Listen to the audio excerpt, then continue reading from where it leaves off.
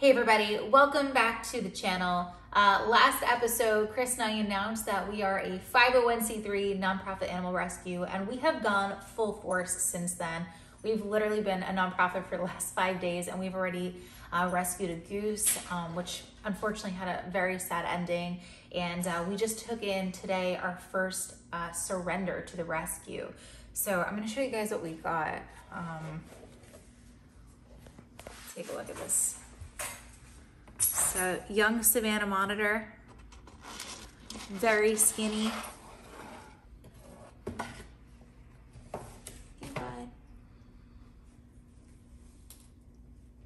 So looks like, yeah, he's very underweight. He's pretty alert though. We were told he's not very friendly. He's been a complete sweetheart. We just got home with him.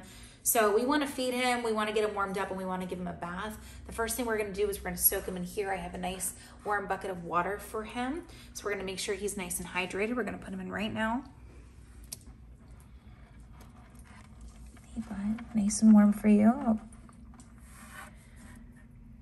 You drinking? Is he? I think so. I don't know. Looks like he's drinking to me, huh? Yeah. Oh, he's like really thirsty. He's chugging water. Oh my God. Oh, wow, okay.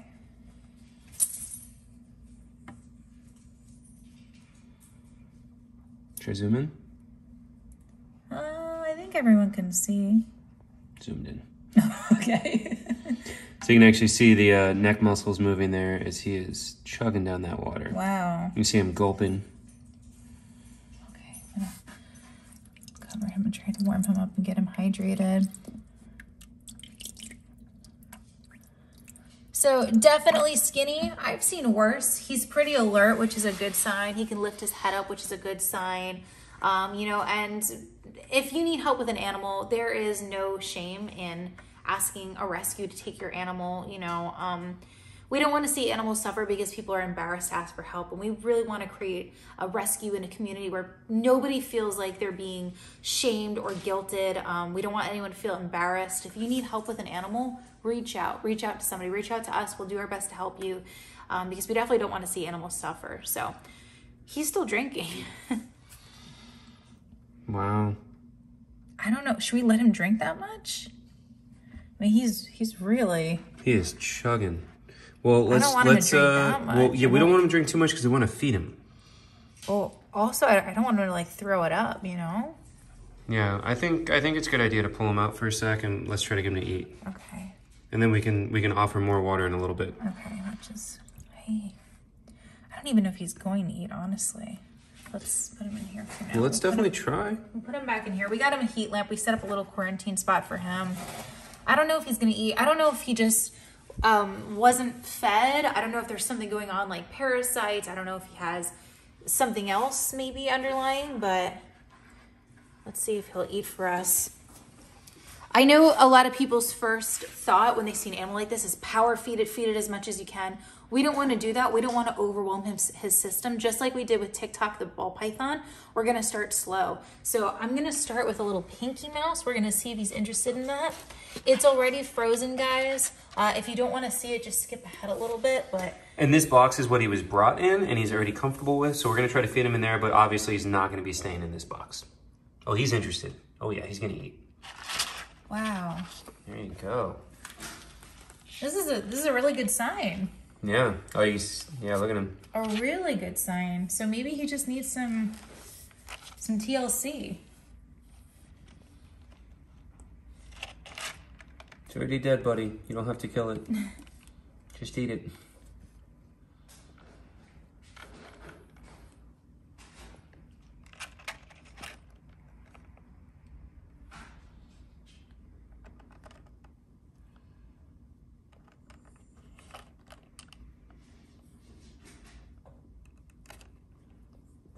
I don't think he understands. Yeah, I think he's still trying to kill it there.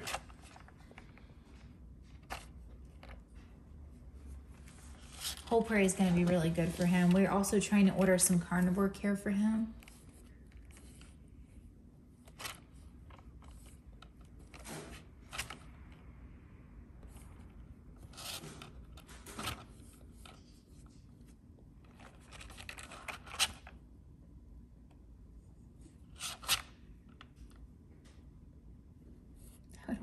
Fingers crossed. Your fingers are Yeah, super close to I'm good. Come on, little buddy. Yeah, he's trying to work it down. I just don't think he understands. Yeah, he's kind of goofy.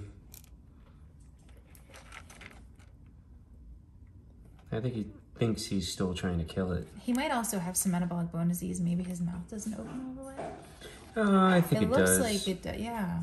He's just trying to figure it out. We're almost there. No, he's gonna get there. Hey, bud.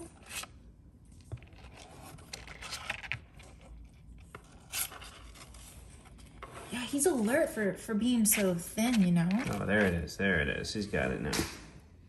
Good job, buddy. All right. I mean, do you think we should just give him a second one? That's a pretty small meal, or just start Well, with one no, I would today? stick with just one, just Okay. that. I mean, And then- you have to imagine the size of that inside of his belly right now is like this. I mean, that's a big portion of his body mass right now. So Okay. we should let him digest that and get some heat on him and let him work that in, you know? Definitely. What a little sweetheart.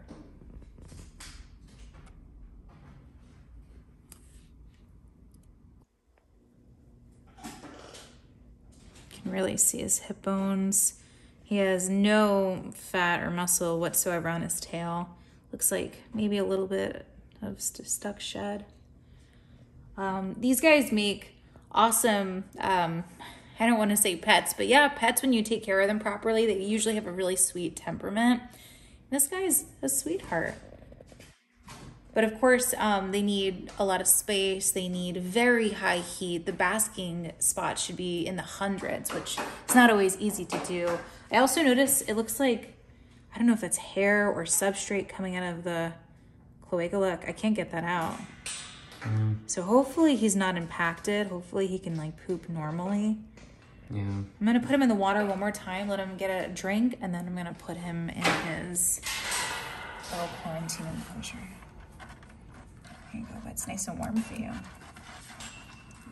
I'm getting TikTok flashbacks, huh? Yeah. TikTok the ball python. He's immediately chugging water. Yeah.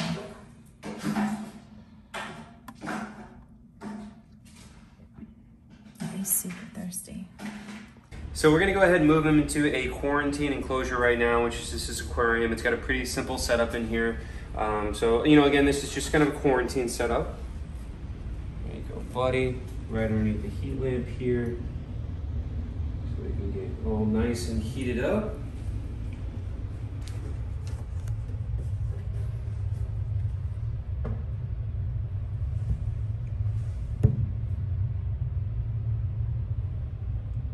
Looks better already. Look at him.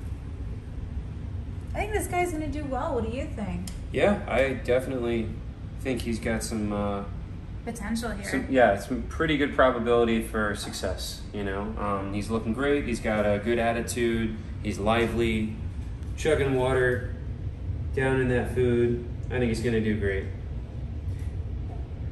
Oh, he's looking at the cricket. There's a cricket in there left over. So as a rescue, our current plan is to rehab and rehome him. And so we're gonna get him back up to good health and then adopt him out. You know, that's the plan right now. And you know, we also wanna say thank you to everybody that sent us a bunch of things off our Amazon wish list. So that's been really, really helpful. We got a ton of packages today of all kinds of things that are gonna help us in rescuing and rehabbing animals. So we're very, very thankful for everyone who helped us out with that. So you see he's moving right up underneath the lamp and getting all high and really enjoying it. You know, you can see that he looks very happy.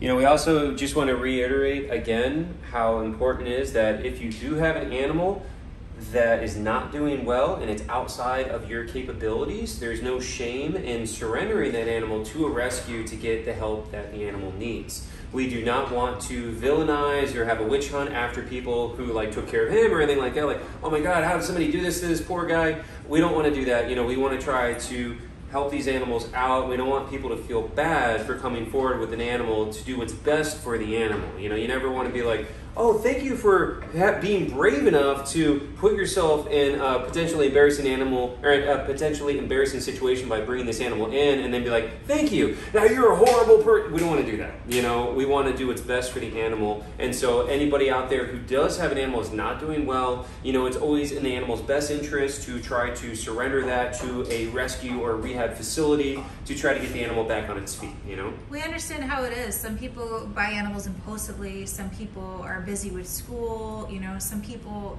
just don't have the funds with COVID. Like, we understand it's hard, and we created this rescue to help people and to help animals. So definitely reach out to us, and if we can't help you, we will do our best to find you a resource that can help you. Yeah, absolutely. So thanks for checking out the video, guys. Leave a comment, let us know what you think, please share, and then also please check out our new Instagram page for the rescue, Florida's Wildest Animal Rescue. And from that page, you can see the links on how to donate and how to contact us and everything like that. So we want a huge thank you to everybody who's helped us out so far. We're excited to expand our rescue efforts, and we're going to be giving you updates on this guy right here, and we're looking forward to see what happens next.